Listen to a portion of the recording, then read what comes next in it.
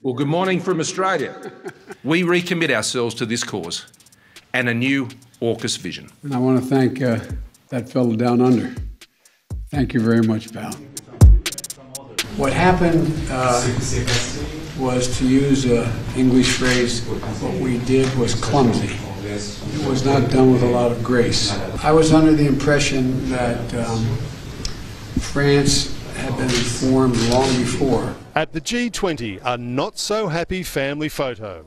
A pair of presidents exchanging pleasantries, with one Prime Minister feeling a bit left out.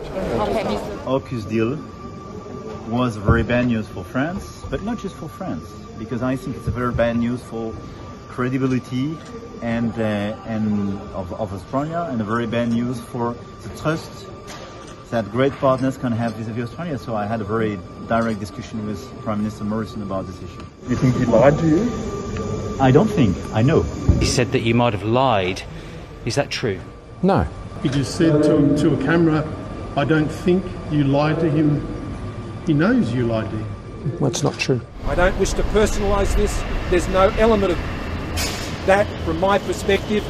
I must say that I think the statements that were made questioning Australia's integrity and the slurs that have been placed on Australia, not me.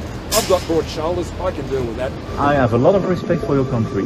I have a lot of respect and a lot of friendship for your people. I'm not going to cop sledging with Australia. I'm not going to cop that on behalf of other Australians. I can deal with whatever people throw at me, but Australia has a proud record when it comes to our defence capability. That's why we